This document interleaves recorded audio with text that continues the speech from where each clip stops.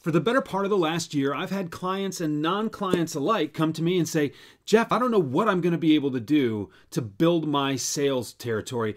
I can't get face-to-face with my prospects and my customers. As if there was something you can say to your prospect face-to-face that you can't over the phone. Now, I mean, this has boggled my mind. And the idea that because you couldn't be physically in front of someone meant that you couldn't sell is just beyond me. So my advice to those people is to stop whining and start selling. And think about what you're trying to do. Think about what you're actually trying to accomplish and get rid of the myth that you have to spend money on somebody in order to get them to do business with you. Well, let's think about that just for a second, right? As if the dinner that you bought that prospect was the actual reason that they bought, your solution. If that was the case, then that would mean that as soon as your competitor came and bought them a nicer dinner, they would take the business away. Now, we know that that is flawed logic. That's not the truth. So quit acting as if that's the case. Selling is not something you can just reduce to an arms race of expense accounts.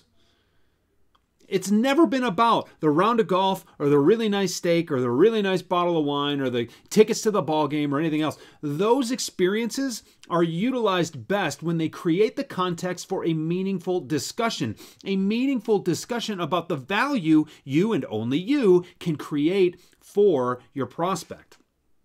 But the key is the people who actually know how to sell, they don't need those face-to-face meetings in order to create that context, in order to have those conversations. Yes, those resources are really nice to have, but you don't need them.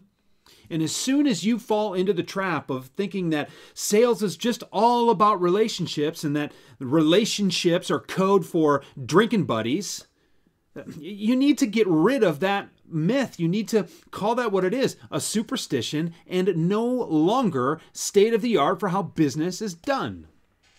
You don't want that to be how business is done anyway. That doesn't only scales so far. And it might be a lot of fun to have entertainment and great meals and great experiences on the company dime, but remember what your job is.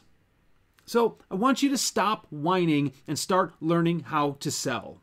And I want you to consider all the ways that those successful sellers, yes, the same ones who have been knocking it out of the park despite all of the restrictions and the hurdles and the headaches that COVID has presented us with over the past year. And I want you to think about how much better off they're going to be when face-to-face meetings become commonplace again. Because here's the thing, if you know how to sell when the chips are down, you really press the pedal to the metal when things get better again.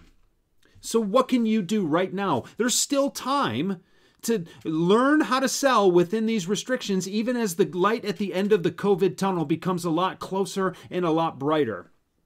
I want you to think of supplementing those face-to-face calls with emails, with phone calls, with social media touches. Heck, maybe even throw some direct mail in there just for creativity and the ability to stand out.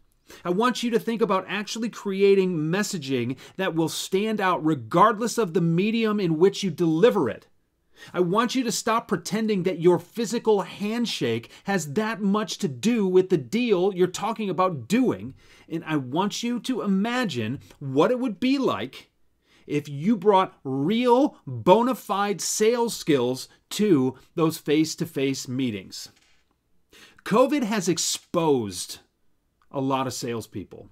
I hope you're not one of them. And I'm going to give you an out here. Even if you are one of them, there is still time to develop your skills so that you can thrive, not only when we clear this pandemic, but the next time, because it seems to happen every 10 years or so, we have an economic downturn that makes everybody go crazy. Steel yourself and get ready. Be recession-proof with your sales skills and watch how much you flourish when it's not a recession.